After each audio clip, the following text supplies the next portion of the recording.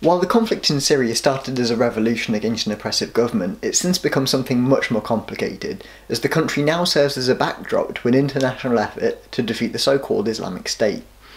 Among those fighting IS are Kurdish Peshmerga forces, or YPG, an armed service for northern Syria which has a prominent Kurdish population.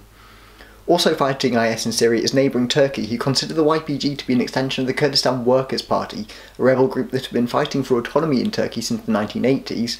They're considered to be a terrorist organisation by both the United States and the European Union. So how can two opposing forces work together to defeat a common enemy? Well, apparently they can't. There's been reports of clashes between Turkish military, pro-Turkish rebels and YPG forces in areas of northern Syria where no IS forces are present. Turkey claimed they aimed to push both Islamic State and Kurdish fighters away from its border.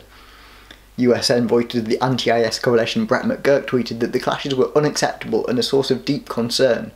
That's it for today's brief. Please give this video a like and subscribe for some more updates.